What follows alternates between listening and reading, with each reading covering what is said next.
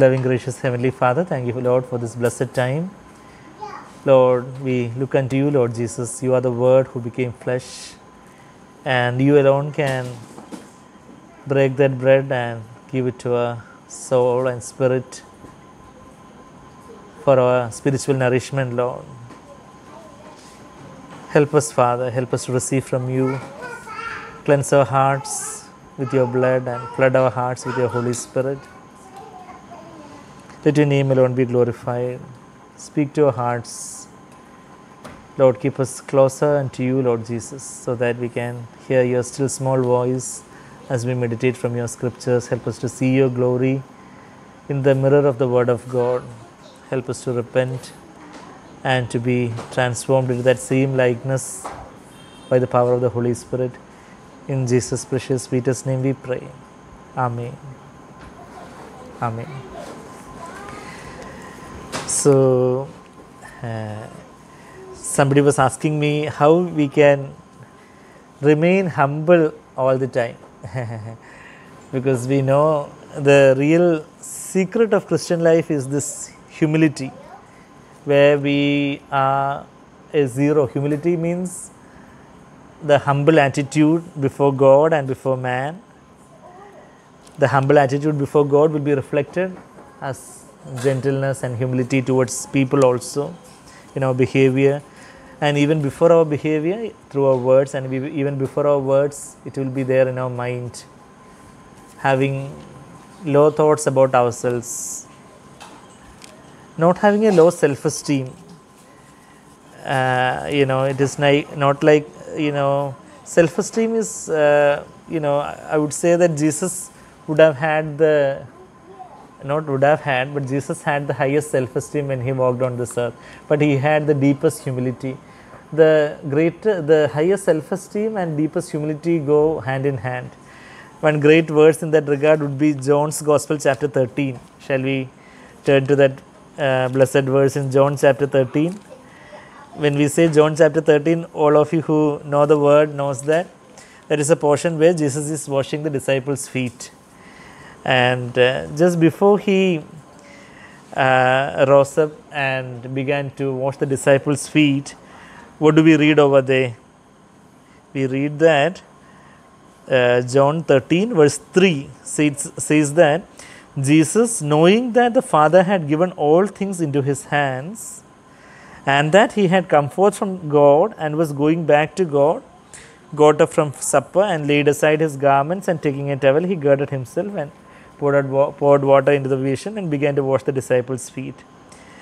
So his great act of humility is emanating or is coming forth from his greater self-esteem. Self-esteem means actually, he is telling that he has come from the Father and he is going back to the Father, and he is secure in his Father's love. And it says that knowing that the Father had given all things into his hands.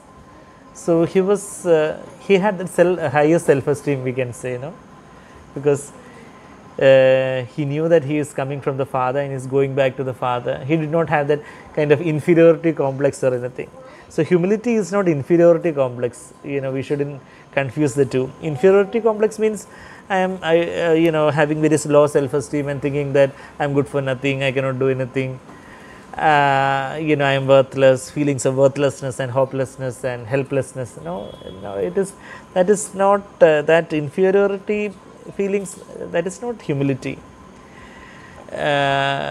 Humility is that, before that, the highest self-esteem we should have as children of God. Just like Jesus could say he came forth from the Father. When we are born again, when we were born again, we were born of the Holy Spirit. We read that in John 1:13, John 1:12, we read that whoever received Jesus, to them God gave them authority. God gave them the right to become children of God, and who were born, verse 13, John 1:13, who were born not of blood, nor of the will of the flesh, nor of the will of man, but of God. We were born of God. We were born of God and we were born of the Holy Spirit. John 3:3 says about, Jesus says to Nicodemus about being born again. And about being born again, he further illustrates in verse 5. John 3:5 says, "Truly, truly, I say to you," Jesus answered, "unless one is born of water and the Spirit, he cannot enter into the kingdom of God." So when we are born again, we are born of the Holy Spirit of God. We can say we were born from above. So in that sense, we can say although we were born from a mother's womb once, now we are born again. We are born from above, a birth from above. In that sense, we can say that we have come forth from the Father and is going back to, after this pilgrimage on this pilgrim journey on this earth, we are going back to the Father's bosom. And so, that Jesus' self-esteem, that confidence in the Father, not self-confidence, but we can say that confidence in God, it is not confidence in ourselves. Philippians 3:3 says that putting no confidence in the flesh, the true circumcision. Philippians 3:3, that verse says about the true circumcision. There are three aspects we read about the true circumcision. In the Old Testament, they had the commandment of circumcision. Genesis chapter 17, we read that God commanded Abraham. And the true meaning of that circumcision, we read there, the spiritual meaning, we read here in Philippians chapter 3, verse 3. "For we are the true circumcision who worship in the Spirit of God." That means we are worshipping in the Holy Spirit. We are being filled with the Holy Spirit and we are worshipping, we are delighting ourselves in the Lord, we are adoring and we are being one with the Lord. We are worshipping in the Holy Spirit of God. And we glory in Christ Jesus. We are not glorying in the fleshly things like the people of the world and the carnal-minded Christians. Nor do we glory in spiritual ministry or Bible knowledge or our church background or many kind of spiritual religious things we are not glorying in. Some people glory that I belong to this church, some people glory that I am from this family.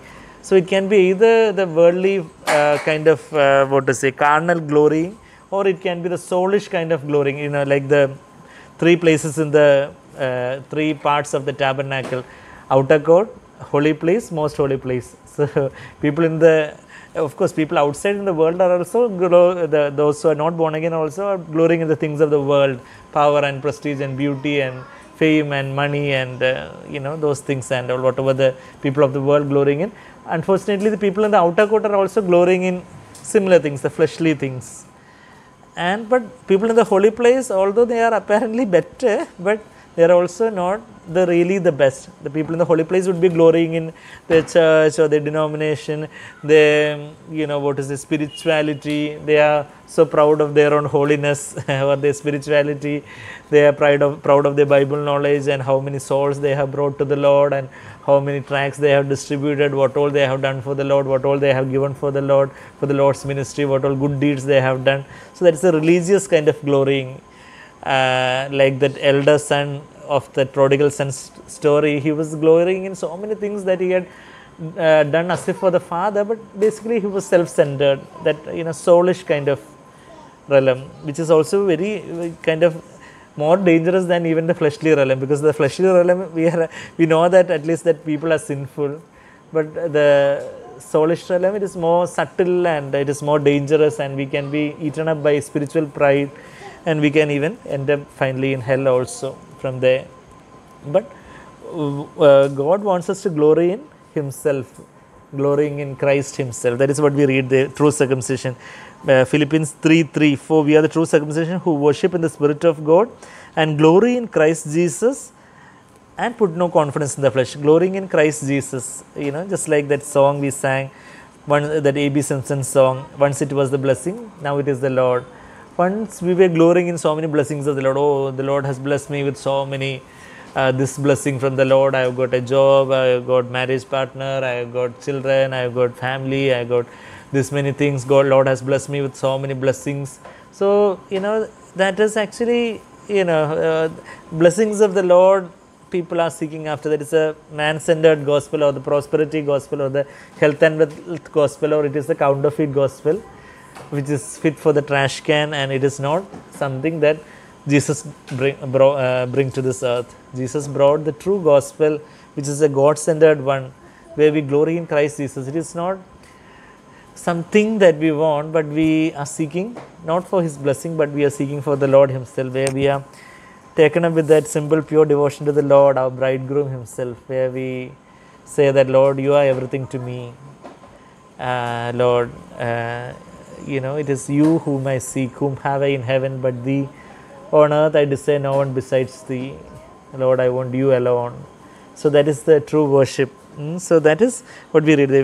The true worship, true circumcision is, of course, this true worship in the Spirit of God, and we are glorying in Christ Jesus, and we put no confidence in the flesh. Just like the part of the flesh, the foreskin was cut away in the literal circumcision.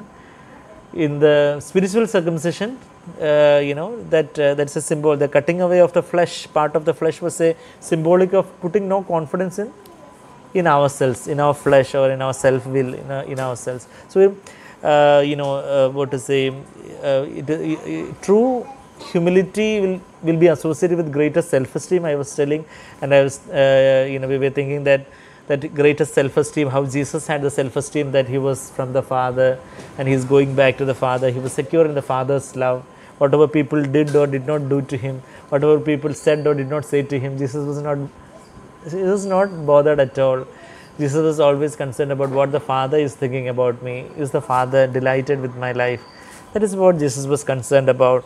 And, that was the true liberty. That is the highest self-esteem that, even when people despise us, or even when people, praise us, for a truly spiritually minded person, that shouldn't make any difference, because he is taken up with God Himself, what God is telling about him, what God is thinking about him.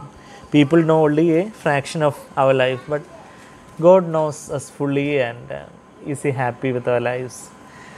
That greater self-esteem I was telling, and it is not, humility is not an inferiority complex like I am good for nothing. And when we have that greater self-esteem, we know that when we see the glory of God, we will understand that we are just nothing, we are just dust. God knows our frail frame, it says in Psalm 103:14. We are just dust, and we have nothing to glory in or boast in. And so how can we remain humble? We can remain humble when we see the glory of Jesus.